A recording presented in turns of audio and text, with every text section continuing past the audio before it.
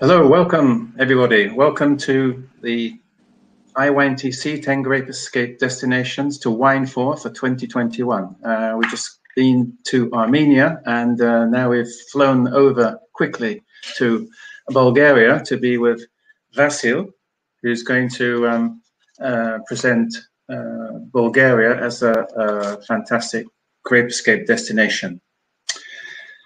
Those of you who weren't with us in the last webinar, just to let you know that on the right here we have a chat facility where you can say hello and greetings from Oxfordshire, for example, from Judith Lewis, one of our keynote speakers at the conference.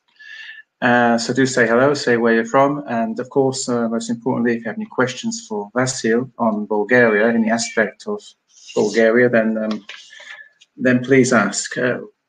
I think you'll probably notice, some of you in the program, that it was Zina and Vasil giving the talk. We've only got Vasil with us, and there's a very good reason for that. Why is that, Vasil? Good evening, everyone. Well, my partner in Bulgaria Wine Tours and in life, Zina, gave birth to our baby last week, so she has her hands full at the moment. So I'll be the only one presenting today. Okay, so congratulations from all of us at the IWINETC. Is it a boy or a girl? It's a boy, Adrian. Adrian, very nice, yeah. Very nice. Well, children are fantastic, and so good luck with that. You can't beat having children around the house. Yeah. Right, so glass of my favorite Bulgarian wine happens to be the grape variety of Melnik. So we've raised a glass of wine made from the Melnik grape variety to celebrate your newborn to the world. Thank you, thank you. Okay, so we're going to start with a poll question. Get it right, and you get special prize, which will be delivered to you at the end of the presentation. So the question is, how many wineries are there in Bulgaria? So let's all vote now. 30 seconds. Is it 82, 182, 282, or 382?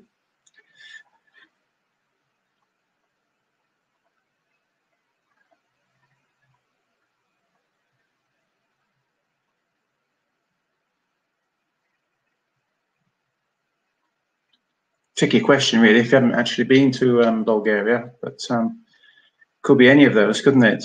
82 or 382? Yep, absolutely. Okay, shall we stop the poll there and let's go straight. Answers in the presentation, so listen out and you'll get the answer. So here we go. Over to you, Vasil. Thank you. Hello, everyone. Once again, thank you for joining this virtual tour of Bulgaria. As Anthony already said, it's going to be just me presenting, but I just wanted to say who we are first, and by we I mean Zina and I. We are the founders of Bulgaria Wine Tours, which is a tour operator that specializes in wine tours in Bulgaria. We've been doing that for over 5.5 years now, missing what we're doing in the last year, but hopefully better times will come. So basically, with this presentation, we wanted to give you a glimpse of what Bulgaria can offer in terms of wine tourism. And also some other kind of combinations with wine tourism. But to start off first, let's just look at the map of Bulgaria. This is a map that we've made of the wineries of Bulgaria. Officially, the wine regions in Bulgaria are 5, and they're those kind of the blue colors, the green colors, the orange, the pink, and the purple. But you see a bit more shades of the different colors here because this map represents what the wine industry, most of the wine industry, would like to see as wine regions, because some of the regions are pretty large, and there's very different conditions, climatic conditions, and also terroirs within those large regions. So most of the wine industry would like a smaller segregation of the wine regions. This is why we've made the map this way. In terms of location of Bulgaria in Europe, it's located in the southeastern corner of Europe. To the south, we have Greece and Turkey. To the north, we have Romania. To the west, we have Serbia, Northern Macedonia, and to the east, the Black Sea. And before we delve into the wineries and into wine tourism in Bulgaria, just maybe a few numbers for the industry. And this is where the answer to the question at the beginning lies. So these are data from 2018 harvest, because this is the last official statistics is 2018. It takes usually 2 years for the official statistics to come out. So with the wine production of 104 million liters, Bulgaria is the 22nd largest wine producer in the world. Not too bad for a small country. And there are 282 wine producers. Now, these are the officially registered wine producers. And I say that because there's a very large tradition of homemade wine in Bulgaria. If you drive through Bulgaria and through the villages especially, every house has a vineyard or a small vine tree, and almost every house makes something out of it, be it wine or the kind of grape brandy. In terms of export, almost all of it goes to the EU, 87%. So this is our biggest export market. So if you live in the EU, some country in the EU, it's more likely to find Bulgarian wine than if you live outside of the EU. So with this, let's start our tour around Bulgaria. We will start with the region that has the highest number of wineries in Bulgaria, and this is the Thracian Valley. The Thracian Valley is that region with the yellow and orange shades, covering most of the south of Bulgaria. It's quite a warm region, and there are mainly red varieties that are grown here. For each region, I will also highlight some of the local grapes, because I think this is the more interesting ones for you. Of course, Bulgaria has international varieties, but I will be highlighting the local grapes. In the Thracian Valley, the most important local grape varieties are two red ones. On the left, you have Mavrut, which is a very old local variety. Supposedly, its origin is from the Thracian Valley itself. It's mainly grown in the Thracian Valley, nowadays also in other regions, but mainly grown in the Thracian Valley. To the right, we have Rubin, which is an interesting variety because it's a hybrid variety. It's a cross between Syrah and Nebbiolo. So it's kind of the Bulgarian child of a French and Italian parents. And you hear later in the presentation some other varieties that are crosses. And why is that? Why are there so many crosses in Bulgaria, or hybrid varieties? Is because after the end of the Second World War until the end of the 80s, Bulgaria was a communist state, and the wine industry was state-run. So there was a lot of research and development put into viticulture, because either to improve local varieties, to make them easier to work with, or to make them higher yield, or for different reasons. So these crosses that you hear also later in the presentation are a product of this age of Bulgarian wine industry. Before we kind of talk about wineries, I just wanted to summarize, if I had to summarize what the Bulgarian wine industry is in one word, I would say diverse. In Bulgaria, you have both small wineries, large wineries, family-owned wineries, corporation-owned wineries, foreign-owned wineries. There's no legal restrictions on what can be planted, in the sense only these varieties in this region, only that variety in this region, what can be blended. So there's a lot of experimentation going on. And even if you visit two neighboring wineries, they might be completely different with their styles of wine and their architecture, ownership, and so forth. So I just want you to keep that in mind as we move forward. So the Thracian Valley, as I said, the region with the most number of wineries in Bulgaria. I'll just highlight some. On this slide, I've presented some, maybe the two most developed wineries for wine tourism in the Thracian Valley. On the right, we have Villa Justina, not so far from the main town in the Thracian Valley called Plovdiv. We'll talk about it a little bit later. And Villa Justina also has now a hotel and a restaurant, so really you can spend a whole day in this winery, beautiful setting, the vineyard just outside of the village where the wine is located. On the right, we have Dragomir Winery Estate, which actually the building is the newest winery building in Bulgaria, just opened last year, 2020. As you can see, it's very modernistic.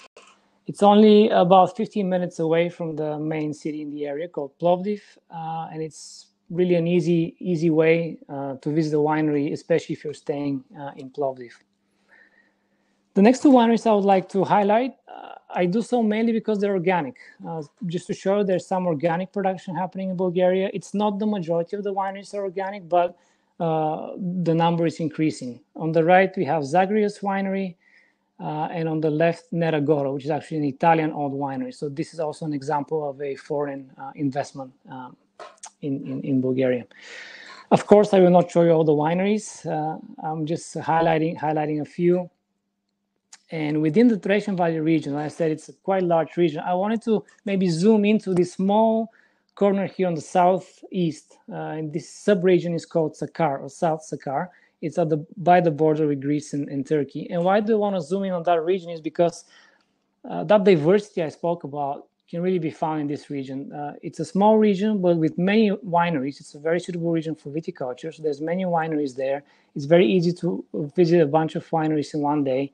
But also there's a great mix of small family-owned wineries and then bigger wineries. And just a few pictures from that region. Here on the right, in the picture on the right, you see a tasting at Chateau Copsa, which is one of those small family-owned wineries that I talked about.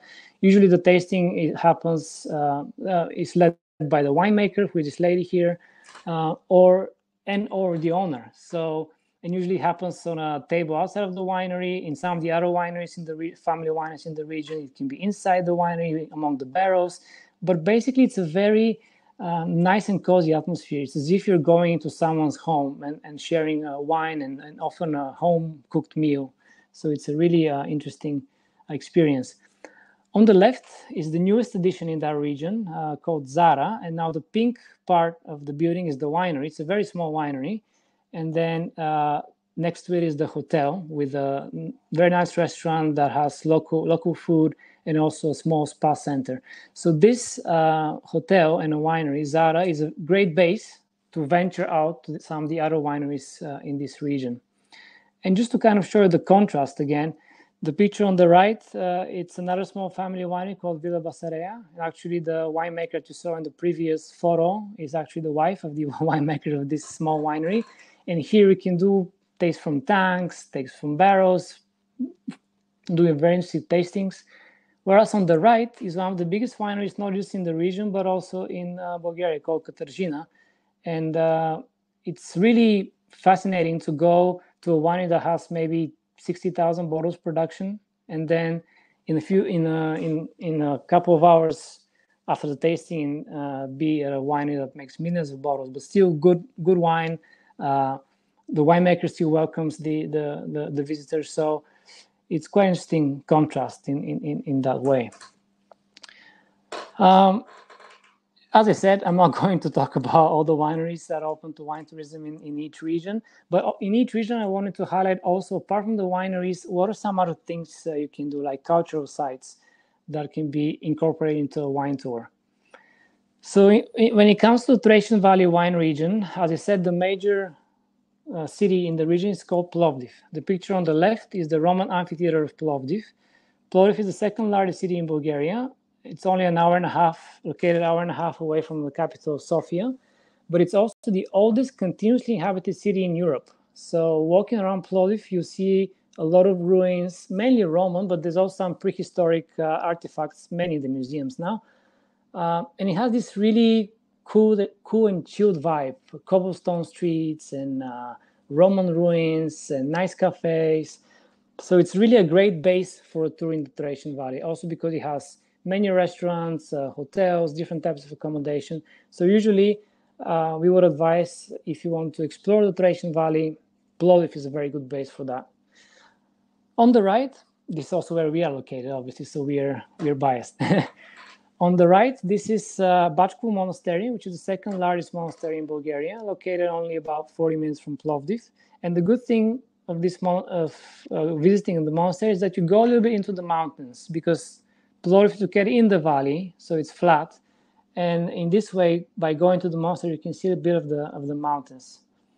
Other cultural sites include medieval fortresses, like the one pictured on the left, and a lot of Thracian artifacts, like here on the right. This is a Thracian tomb. Now, the Thracians, I just want to say a few things about them, because they're quite important to winemaking in Bulgaria. The Thracians were tribes that inhabited the areas of southeastern Europe thousands of years ago. And why we always like to incorporate some Thracian sites in our wine tours is because the Thracians were the first people to start winemaking on the lands of nowadays Bulgaria thousands of years ago. So the history of wine in Bulgaria starts with the Thracians. So we like to kind of highlight that history. And a lot of the wineries also do so by naming their wines after some Thracian rulers or labels according to some Thracian drawing and so forth. So definitely all over Bulgaria, there's opportunities to combine wine tour with a visit to a Thracian site. Again, I'm gonna say this only here, but it applies for all of Bulgaria. Bulgaria, after Iceland, is the country in Europe with the most mineral water resources. So there's mineral water all over Bulgaria. So wine and spa is a very easy and popular combination. In fact, these two pictures that you see on the slide are hotels that are owned by wineries, and they have also mineral water in their spa centers. So wine and spa is definitely a very preferred combination for people who come to Bulgaria. Now, staying in the south, but moving slightly north, from the biggest region with the most number of wineries, you go to the smallest region with the least number of wineries. And this is this pink region up here called the Rose Valley. Now, if you imagine this as a topographic map of Bulgaria, right where the white kind of corner on your left-hand side, all the way to the Black Sea, there's a mountain range called the Balkan Mountains. So the Rose Valley is nested right under the Balkan Mountains. The main grape, local grape that I would like to highlight here is called Red Muscat. Red Muscat produces dry white wines despite its name. The name comes from the fact that, as you can see on the picture, the skins of the grapes are a little bit pinkish. So Red Muscat is considered one of the oldest white variety in local white variety in Bulgaria. And just not to be confused with Muscat. It's not Muscat, it's Muscat. It's a still aromatic variety like Muscat, but it's a completely different variety altogether. Further down in the presentation, you'll see some other Muscats, and this is kind of and most of them are crosses, were created in the 50s, 60s, and 70s. So it was kind of, I guess, a generic name to give to an aromatic variety, but it might get a bit confusing. But Red Muscat is the old native white variety. As I said, the fewest number of wineries are in the Rose Valley, but again, diversity is the word I would use. Here you have Chateau Copse, which is a chateau-looking winery. It also has a hotel and a restaurant. This on the right is a picture of their beautiful vineyards going towards the Balkan Mountains. Chateau Copse produces mainly white and rosé. And just a few kilometers down from Chateau Copse is Sopot Winery, which produces mainly reds. And as you can see, the architecture is completely different. It's more of a traditional Bulgarian 19th century revival architecture. It also has a guest house and a restaurant where you can do tastings. But you can see even in this small region that the Rose Valley is, the wineries are quite different, both in their appearance, but also in the wines they make, the style of wines they make. The other nickname of the Valley of Roses is the Valley of Thracian Kings because of the multiple number of Thracian tombs that are located in that area. Here on the left, you have Starosel tomb, which is the largest tomb that also served as a temple discovered to date from the Thracian times. And only 3 kilometers away from this tomb is Starosel Winery. So it's very easy to combine a visit to a tomb with a wine tasting. Here on the right is another tomb called the Kazanluk tomb, and this is actually a UNESCO heritage site. And it's mainly because of these very colorful paintings on the ceiling of the tomb.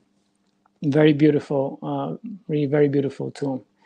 And of course, why is this region called the Valley of Roses? Well, it's because that's where Bulgaria grows the majority of its roses.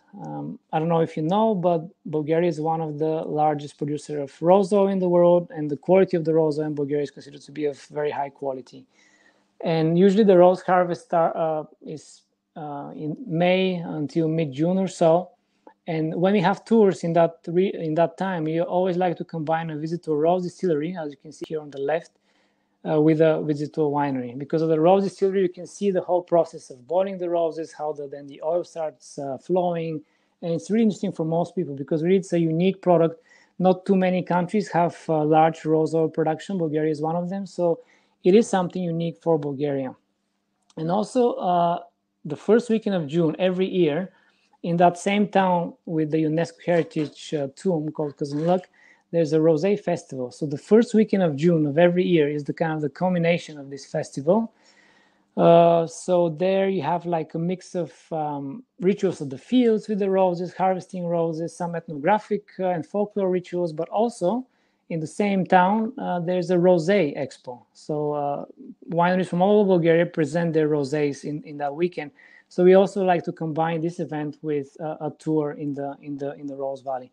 So definitely outside of wine, there's a couple of other things that you can do, interesting things that you can do in the Rose Valley. Moving on, but still staying in the south, but this time going southwest towards the border with northern Macedonia and Greece, is the Struma River Valley wine region. It's a very interesting wine region because of also because of its grape varieties. I've mentioned a few here, and I would like to highlight a variety that also Anthony mentioned at the beginning, Melnik.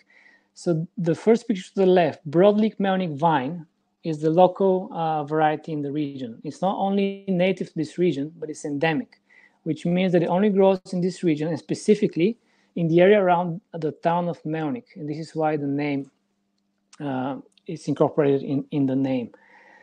The other two varieties pictured here are actually hybrids that are based on the broadleaf Melnik vine. The broadleaf Melnik vine is quite whimsical. It ripens late, it has thin skin, so it's not very easy to look after. So because of that, a number of varieties, not just the two presented here, but a number of hybrids were created based on the broadleaf Melnik vine. And the two that I've mentioned here, Melnik 55, also called early Melnik because it ripens earlier, and Sandansky Misket are the most utilized ones. And Sandansky Misket being a white variety, so it's a cross between the red broadleaf Melnik and the white aromatic variety of Tamyanka. A few wineries I would like to talk about in the Struma River Valley. Here on the left, the white building, this is Villa Melnik. And Villa Melnik last year was voted in the top 50 of world's best vineyards, which is quite a high recognition. The other reason why I would like to highlight Villa Melnik is because of the way they age their wines in barrels. The area of Struma Valley was millions of years ago bottom of a lake. So the soil has a lot of sandstone, and there's these sandstone hills. We'll see them later in the presentation that are quite a characteristic of this region. So it's quite the rock is quite meek. So what Villa Melnik have done is, if you can see, there's a hill behind the winery. They've dug in tunnels in the hill, and that's where they age their wines. And they didn't do that just out of they wanted to do something extravagant. This was the way that people back in the day were aging their wines. They usually lived, a whole family of maybe 3 generations lived in a big house, and then a tunnel was dug behind the house into the hill, and that's where the wine was stored and aged. So they kind of preserved that tradition in this modern winery. The other winery to the right is an organic winery. It's called Orbulus. You can see the architecture is quite interesting, a barrel-shaped winery. Sometimes we joke with the owner that this is probably the largest barrel full with wine in the world. Maybe we should check that with the Guinness World of Records, Book of Records. And just an example of some other wineries in the region. This is a great region for wine tourism because there's a cluster of wineries very close to each other, and you can spend a few days just touring around the wineries, and they're very close to each other. But again, as I said, different.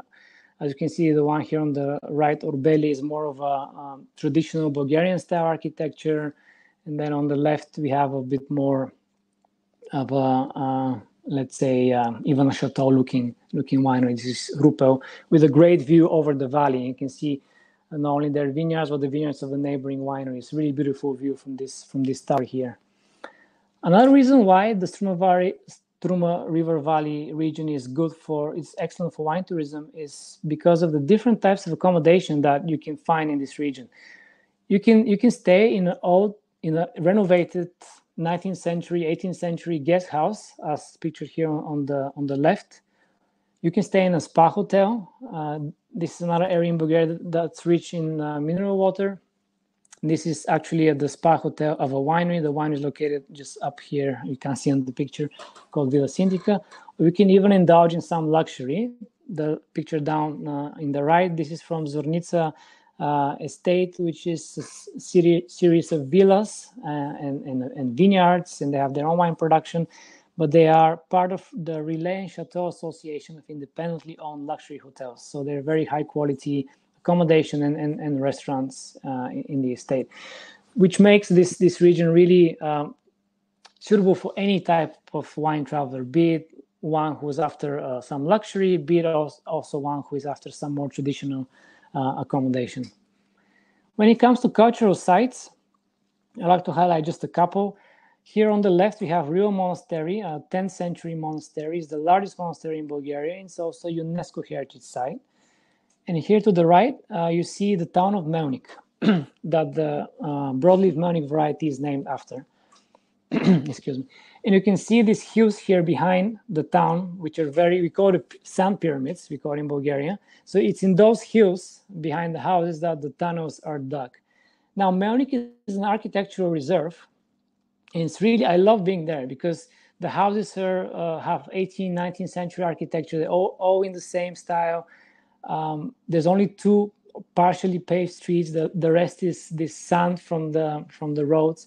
You almost feel like you're at a movie set or some like Western movie or something. It's really calm and peaceful. I really, really enjoy staying in this town. I think it's just an experience that it's not so easy to get in many places in Europe, at least. And now moving north, we go to the Danubian Plain, which is this blue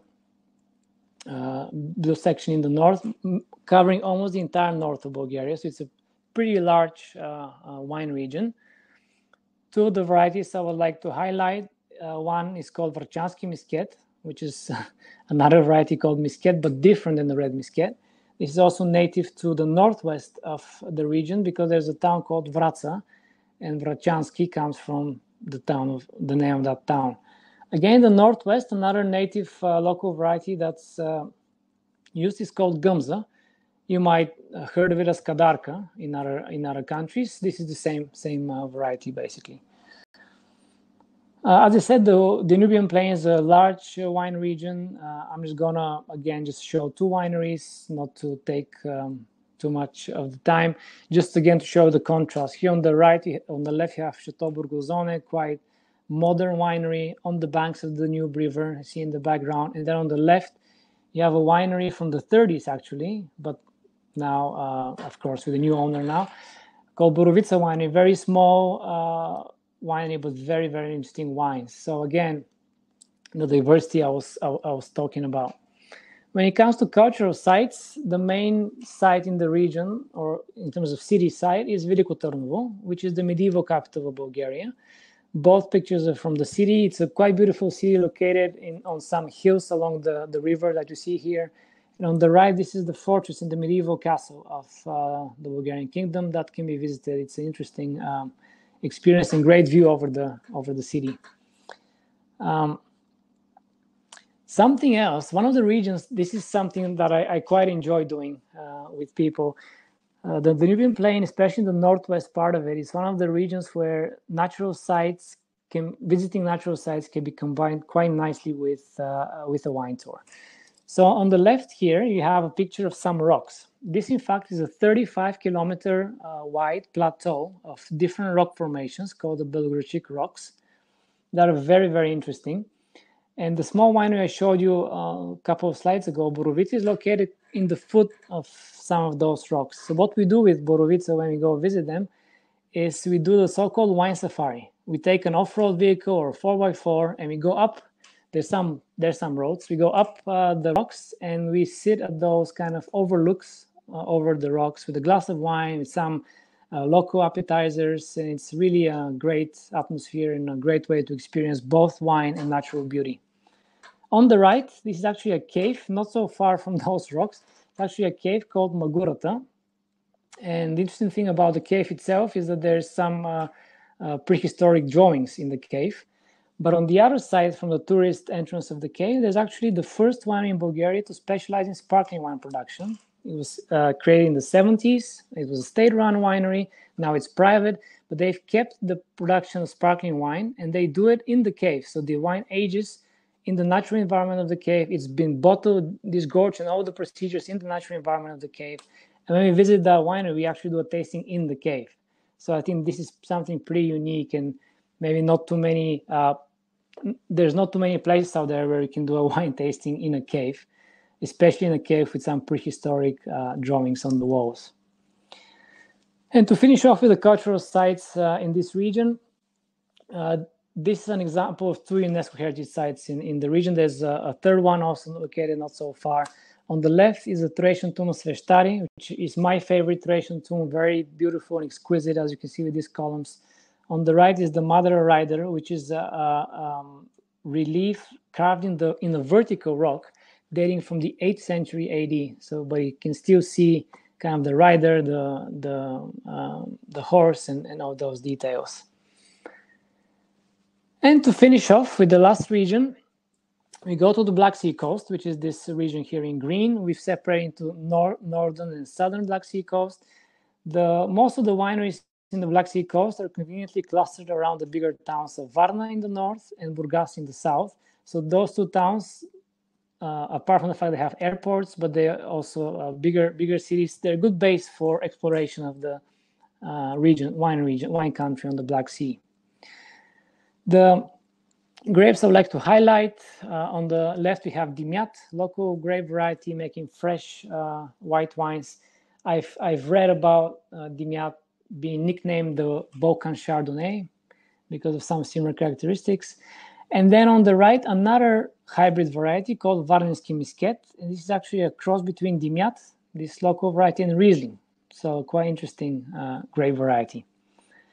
Just a couple of wineries I wanted to show you. On the left, we have the Hun Winery. And the interesting thing about the Hun Winery is that the architecture resembles a yurt. This is these big tents that the nomadic tribes are using when they travel.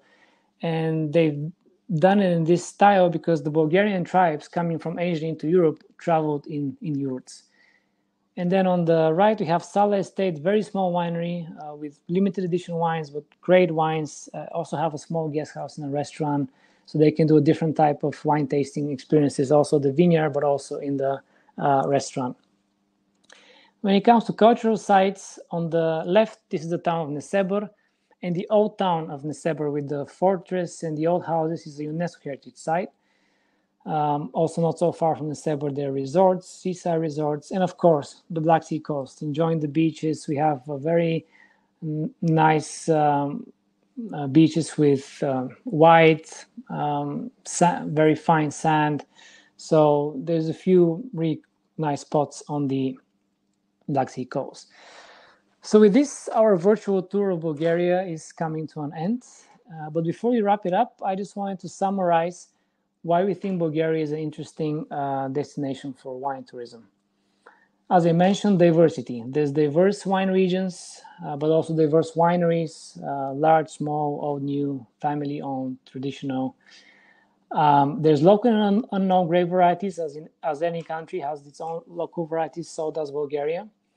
Now, the good thing about wine tourism in Bulgaria, being not so developed yet, is that often the visits to wineries are led by the owners themselves or the winemakers. And I can tell you this really changes the experience. It's a really nice, intimate experience. There's a lot of culture around and tradition around wine. So we have a lot of festivals. We have Young Wine Festival. We have wine and food festivals. We have Rosé Festival, as I told you. There's a lot of traditions that revolve around wine. Just to give one example, a few days from now, 14th of February, the world will celebrate Valentine's Day, whereas Bulgaria will celebrate Saint Trifon Day. And Saint Trifon Day is the patron saint of winemakers. So on this day, okay, maybe not this year, but usually wineries have open doors, they do festivities, they do ritual pruning of the vines, and it's really a lot of fun to visit around that time. We saw some pictures. I don't know if you could get an idea of the nature in Bulgaria, but what's interesting for me is that in such a small space, so many things are you can find so many things. You can be in the mountain, in the valley, at the Black Sea coast within a very short period of time.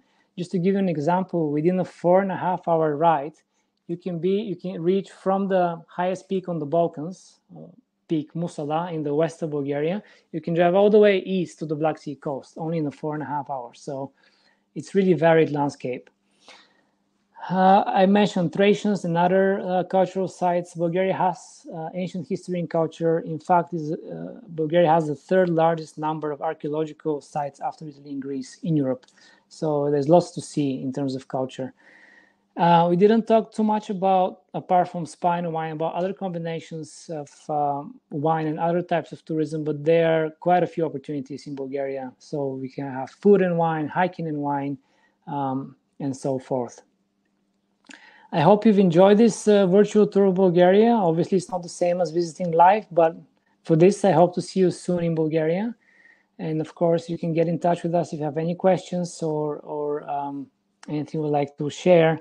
And just before we open it for questions, I wanted to show you a 1-minute video just to kind of show you some views from Bulgaria, what you can see during wine tasting. You'll see there's usually small groups, we do a lot of tours for 2 people as well, just to give an idea of what a wine tour looks like in 1 minute. So I'll just play the video now, and then we'll take the questions. And for those of you who guessed the answer of the question, there's a present in the end. Okay, let me start the video.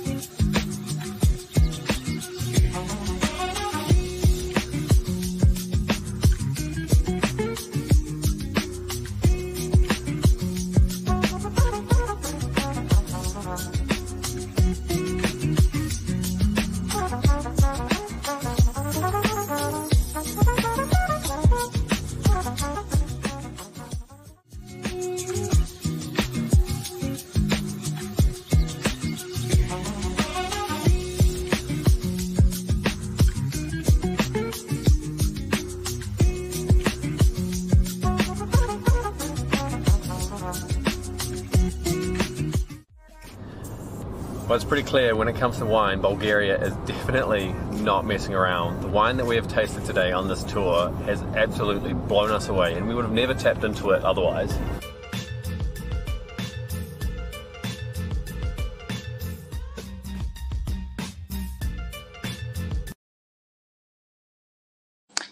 All right, that was the video. And yeah, I can take some of the questions now that are on the chat.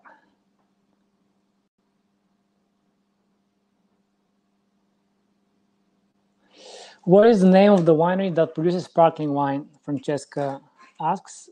Actually, we have a few wineries producing sparkling wines in Bulgaria now. It's kind of becoming a trend. The one that I showed is called Magura, and this is also the name of the cave, Magura. Rob is asking, what is the average climate around Vidin along the Danube? That's a great question, because the Danubian plain is quite a large region, as you saw on the map. It almost covers the entire northern part of Bulgaria, so it's quite varied depending whether you are close to the mountain, close to the river. In general, it's continental climate. In general, the more you go towards the river, there's a bit higher humidity, and the soil becomes this sediment soil from the river, and this is one of the reasons why, for example, the northwest part of the Danubian plain wants to be regarded as a separate region from the rest of the Danubian plain, actually just kind of flat and hilly. But in terms of again, in terms of the climate, there's quite extreme temperature differences. There's very hot summer in the Danubian plain, all of Bulgaria, but especially in the Danubian plain. I'm talking about 40, 42 degrees Celsius in the summer, and very cold winters. It could be minus 15, minus 20. So there's quite big extremes in the Danubian plain. All right.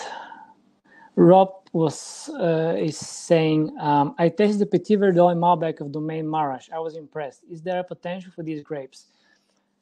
Petit Verdot and Malbec are more and more planted nowadays in Bulgaria, and a few wineries now do single variety Petit Verdot. So it's not only used for blends, but also single varieties that are, I must say, pretty good. I was surprised myself. I thought it would be too much, basically, but they were quite nice and balanced, of course, with some oak aging and bottle aging. Malbec is showing some promising results. What I've been interested in is Mourvedre, for example. There's some Mourvedre planting in Bulgaria, and I've read with climate change, Mourvedre as a bit more heat-resistant grape might become a bit more widespread throughout Europe. So let's see if Bulgaria want to be one of those places. Gaetano is asking, is there anyone who organizes wine tours in Bulgaria? Yes, we organize wine tours. We exclusively do wine tours. That's our business. We only do wine tours. There's a couple of other tour operators who do also other tours, but they also have wine tours in their portfolio. But we do exclusively wine tours. Let me see. So there's where is Kyosif? Kyosif is a very interesting family-owned winery. It's located in the Struma River Valley region, which was that purple region in the southwest of Bulgaria. Always the reception there is amazing. The owner usually cooks and welcomes you himself and can talk to you for hours about how he got into wine, how his grandfather was a winemaker. It's a really cool place to visit. Yeah. Let me just scrolling down through the question. I think this is the last question that I see, unless I've missed something. If anyone has something more.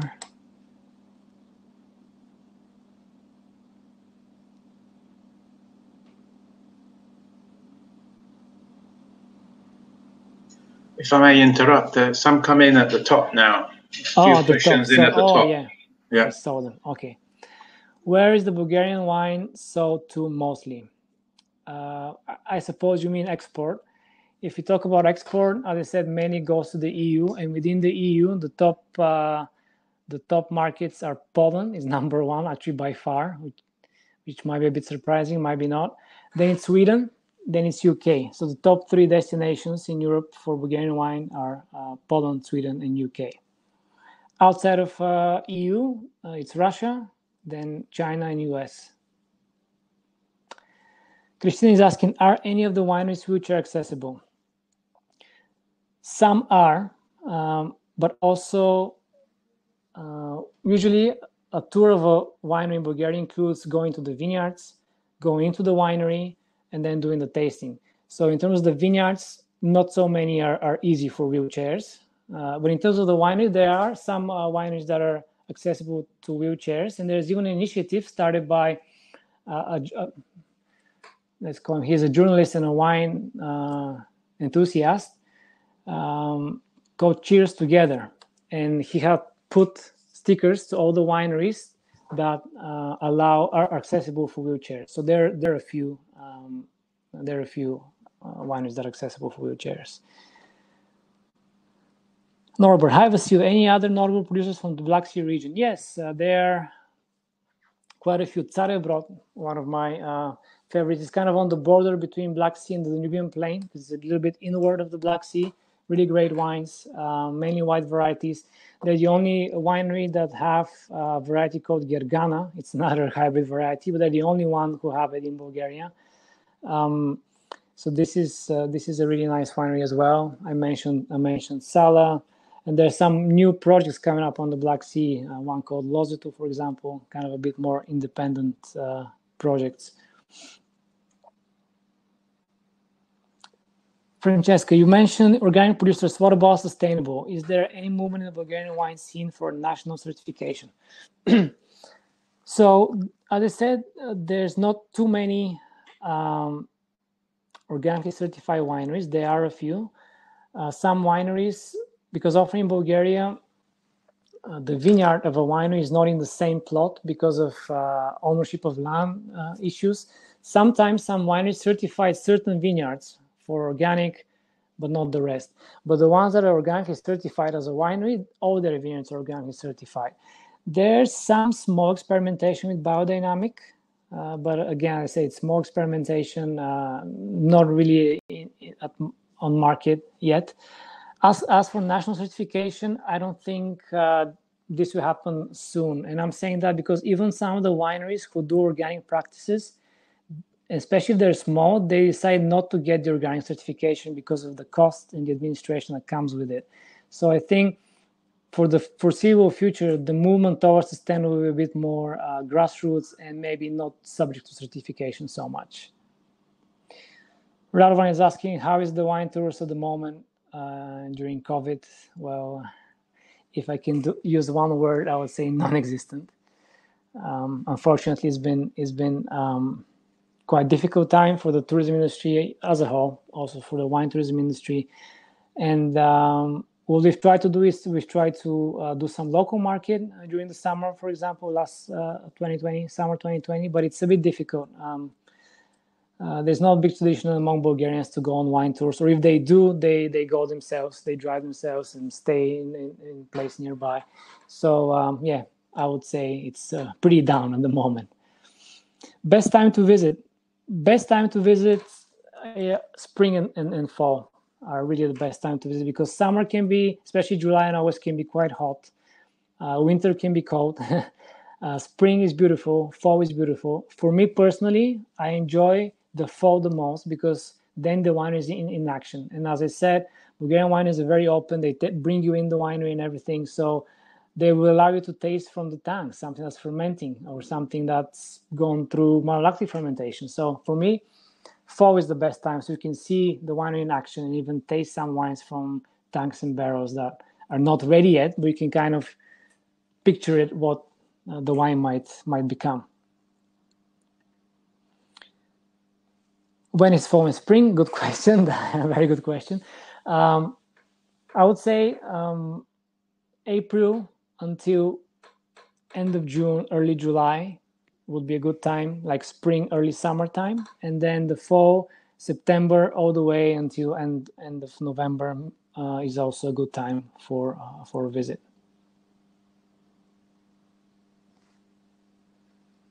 Am I missing something? I think not. Okay. I think you got them all. All the questions there. Well done. Thanks. Thank you for all the questions and the participation.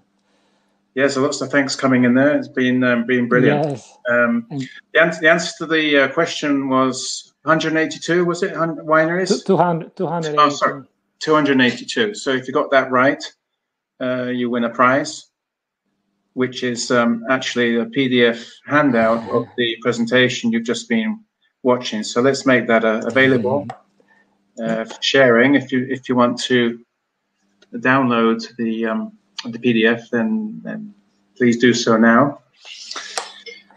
This is just a teaser before the real prize once you come to Bulgaria. So what's your favorite? A lot of the wineries were obviously had a lot of investment. It's quite impressive with some of the buildings that they've got there. Where they're getting all their money from, or what's the background? So that's a good question. Maybe I'll just start a little bit from further back. As I said, after the Second World War, Bulgaria was a communist state, so the industry was state-run until 1989, and it was dominated by these mastodon wine factories we call Vinproms. After the changes, everything got privatized. So this 45 years of communist rule kind of, in a way, broke the tradition of ownership of wineries passing down generations, because everything was state-owned at some point. So nowadays, there's a few wineries that have reclaimed their building or their vineyards, and they are re-establishing the winery. There are a few examples of that. But also in the most cases, it's usually people who've made their money somewhere else, and they either have some family history with wine or just very passionate wine lovers, and they invest their money into wine. So that's kind of the more standard picture at the moment. But there are some family wineries also with a family history of winemaking. Yes, Armenia is kind of most of the wine producers who are living abroad and have come back to Armenia to set up the wineries. Okay, good, very good. Okay, so we got the PDF downloading, still available to download. So please feel free to take that away. Just leaves us to say thank you very much to Vasil, and thank you. Congratulations to you both with the newborn, and good luck with that. Thank you so much, and thanks to everyone for joining. I hope you enjoyed it. Just finally, just to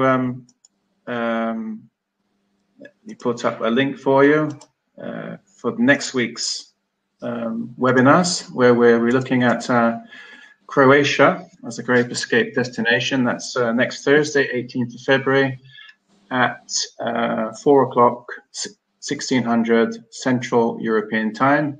Not sure what time that is in your part of the world, then please check the world clock.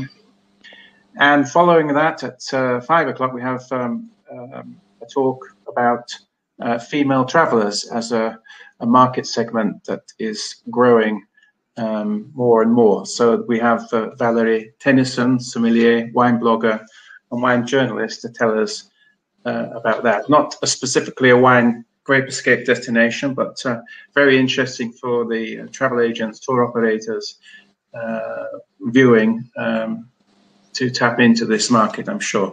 So that's it.